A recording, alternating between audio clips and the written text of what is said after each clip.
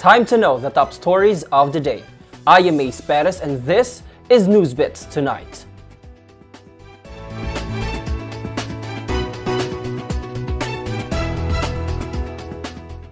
The 19th Davao City Council passed Tuesday, May 4, on third and final reading, an ordinance mandating the construction of a Davao City public hospital.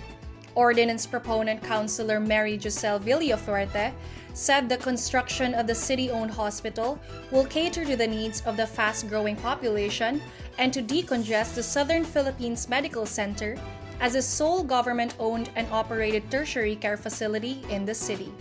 The city-owned hospital will have a 100-bed capacity and will be located at the University of the Philippines Mindanao campus in Bago, Oshiro.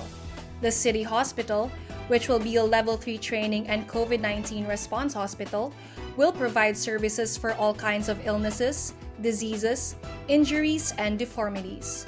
The councilor said that the local government is targeting to break ground this year and requires a budget of around 300 million pesos. Liza Castro, Newsbits Tonight. Davao Region's dengue cases decreased this year by more than 50% according to the Department of Health Regional Office. Based on the DOH data from January to April 30, 2021, the entire region has only recorded a total of 469 cases. This is a 51.8% decline from the 974 cases recorded in 2020 in the same period. Davao City, which records the highest cases in both years, registered a 23.61% decline from 487 cases in 2020 to 372 cases in 2021. Davao del Norte, meanwhile, recorded the highest percentage drop with 90.7% from 151 cases in 2020 to 14 in 2021. Davao Oriental, the sole province with only a single-digit case, also recorded a 55.5% decline of cases from 9 in 2020 to 4 in 2021. Meanwhile, Davao de Oro recorded a 23.61% decline from 157 cases in 2020 to 37 in 2021.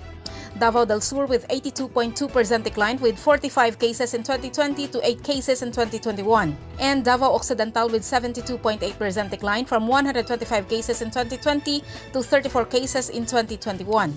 DOH Davao Dengue Program Manager Antoniata Ebol said they continue their program against dengue through information campaigns and tropical fogging, especially within barangays, despite the ongoing COVID-19 pandemic. Christina Alivio, Newsbeats Tonight. To check for more stories, visit our website www.sunstar.com.ph/Davao, subscribe on our YouTube channel, and follow our social media accounts on Facebook, Instagram, and Twitter. You can also grab a copy of Sunstar Davao at Davao Central Convenience Stores, 7-Eleven, and nearest news outlets. That's all you need to know for tonight. Good evening.